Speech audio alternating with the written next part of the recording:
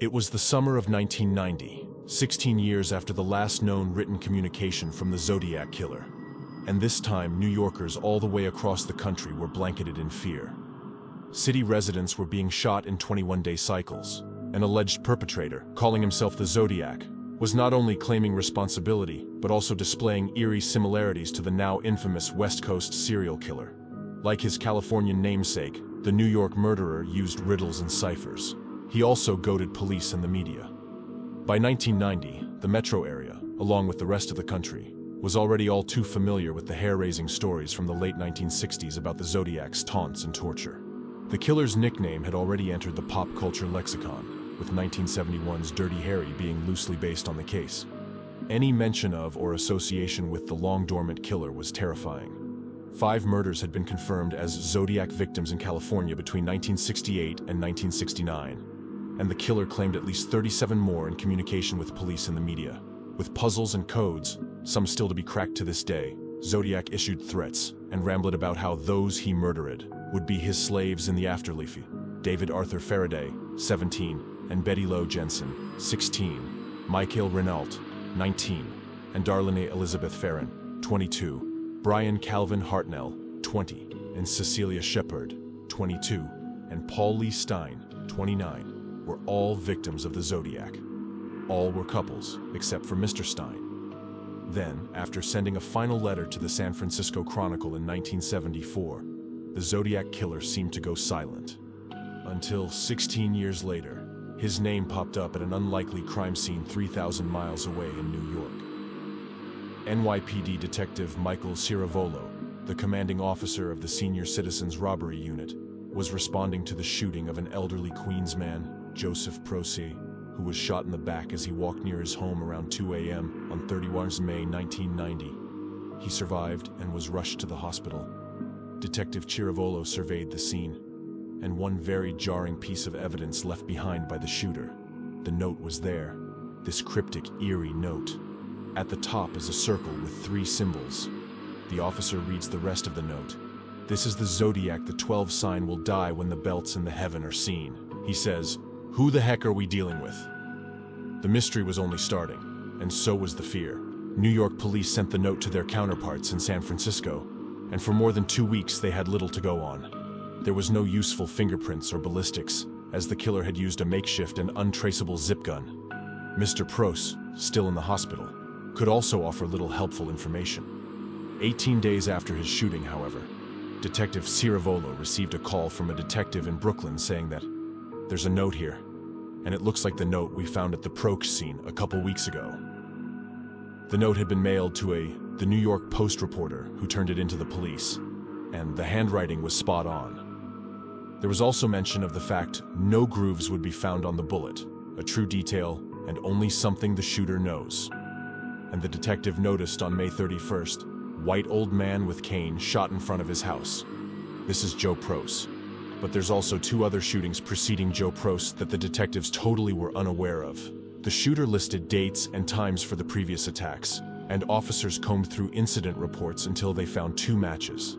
Mario Orozco, who survived being shot in the back on 8th of March 1990, and German Montenegro, who survived an attack on 29th of March 1990. The detectives then realize his drawings on the pie slice coincides with the 3 correct astrological signs of the first 3 victims. Orozco, Montenegro, Proce. He had the Taurus, he had the Scorpio, and he had the Gemini. He was 3 for the 3. The detective was thinking, there's 12 signs. He's got a game plan, and his intent is to carry it out. One of the detective's thoughts were, how do we get this guy before there are more victims? The new note was brought down to the lab to try to get latent fingerprints, but none were found. So he most likely wore gloves. At that point, they got a call from detectives in San Francisco, and they let us know that is a copycat. "This is not our Zodiac," San Francisco said. The handwriting didn't match up, scratching their heads with little to go on, and keenly aware that, if their hunch was right, they were up against a ticking clock. Detectives zeroed in on the notes. In the notes, this Zodiac writes about Orion, the 7 sisters, the belts in the heaven. So there's an aspect of this investigation that required some thought outside the box. They brought over the astrological aspect, charting out the dates and details. What we could see was a 21-day cycle being followed here, Detective Larry Milanese said. We found that the Parks Department had a very prestigious astronomer. He laid it out. We found that on March 8th, 3 specific constellations were visible at the time of the shooting: Seven Sisters, Taurus, and Orion. March 29th, all 3 were visible at the time of the shooting. The next 2 21-day periods, the stars were not in the sky at the same time. No shooting. On May 31st, the 3rd shooting, at 2:04 a.m., all the stars were in the sky. They asked the astronomer to outline the next 21 days, and were told that on 21st June 1990, the same 3 constellations would be visible between 1 a.m. and 4 a.m. It's never been done before, where you were able to actually predict when a shooting was going to take place within a couple of hours, Detective Milanese says. The detectives convinced the chief of police to allocate the resources for Operation Watchdog, blanketing the streets of Brooklyn and Queens with officers, for anyone who looked like they could be the killer prowling the streets on the night of 21st June. They were dogged and optimistic, but the night came and went with no incidents or related arrests. The detectives were crestfallen that they hadn't nabbed the New York Zodiac, but were soon informed that the shooter had attacked a new victim in a different district, Central Park. Larry Parham, whose sign was cancer, was shot while sleeping but survived. A task force was formed, with the NYPD throwing all of its resources at the Empire State's homegrown code-loving killer. But cycle upon cycle came and went, and an anxious New York woke up without another shooting. The city slowly calmed, and the task force was wound down. Lead investigators, including Detective Milanese and Ciravolo, retired. The Zodiac Killer, like the murderer who inspired him, fell silent. That was until he sent a letter to a newspaper in 1994. Police seized upon the new morsel of evidence, searching to connect crimes he took credit for with reported incidents. They identified victim Patricia Fonte, a Leo who died after being shot twice and stabbed more than 100 times on 10 August 1992. There was also Jim Weber, a Gemini who survived a 4 June 1993 attack.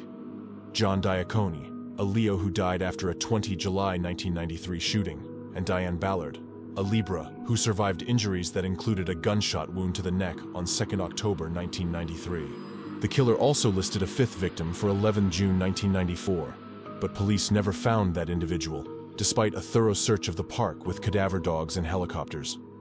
Looking at the evidence, the handwriting, the victims, we know we were dealing with the same killer as the 1990 New York Zodiac, Detective Joseph Herbert said. But his EMOH changed, he adds. He got away from the pi signs with the Zodiac symbols and included hand-drawn flags. The flags put me off a little bit, but military people, Navy people who recognize these flags to be maritime flags, they were able to break the code fairly quickly, Detective Herbert says. When it's decoded, it says, "This is the Zodiac speaking. I am in control. There will be more. Yours truly." A second task force was convened, and it seemed that history was repeating itself in a case already involving a copycat.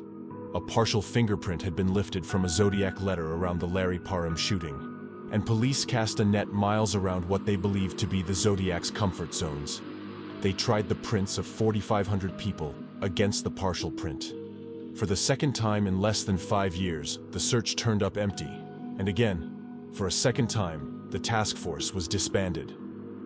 Detective Herbert, who'd been one of the task force supervisors, trained as a hostage negotiator, and successfully completed his first task in the role on 18 June 1996, talking down a man named Eddie who'd shot his sister and taken her boyfriend hostage.